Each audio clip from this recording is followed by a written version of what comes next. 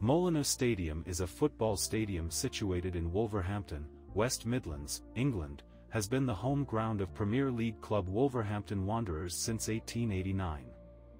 The first stadium built for use by a Football League club, it was one of the first British grounds to have floodlights installed and hosted some of the earliest European club games in the 1950s. At the time of its multi-million-pound renovation in the early 1990s, Molineux was one of the biggest and most modern stadia in England, though it has since been eclipsed by other ground developments. Molineux is a 31,750 all-seater stadium, but it consistently attracted much greater attendances when it was mostly terracing. The record attendance is 61,315.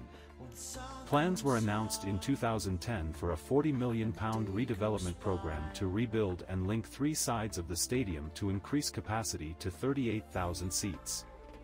There are provisional plans for a longer-term redevelopment of every stand that could create a 50,000 capacity.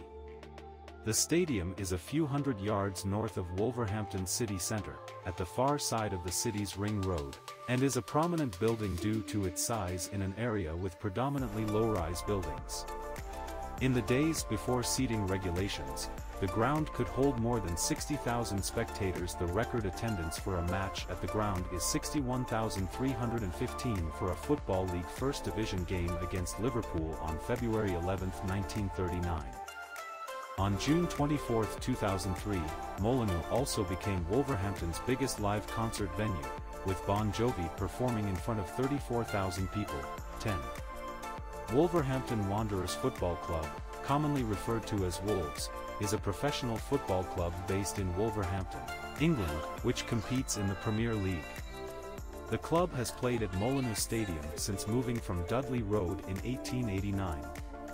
The club's traditional kit consists of old gold shirts and socks with black shorts. Since 1979, the kit has also featured the club's Wolf's Head logo. Long-standing rivalries exist with other clubs from the West Midlands, including Aston Villa FC, but the main one being the Black Country Derby contested with West Bromwich Albion.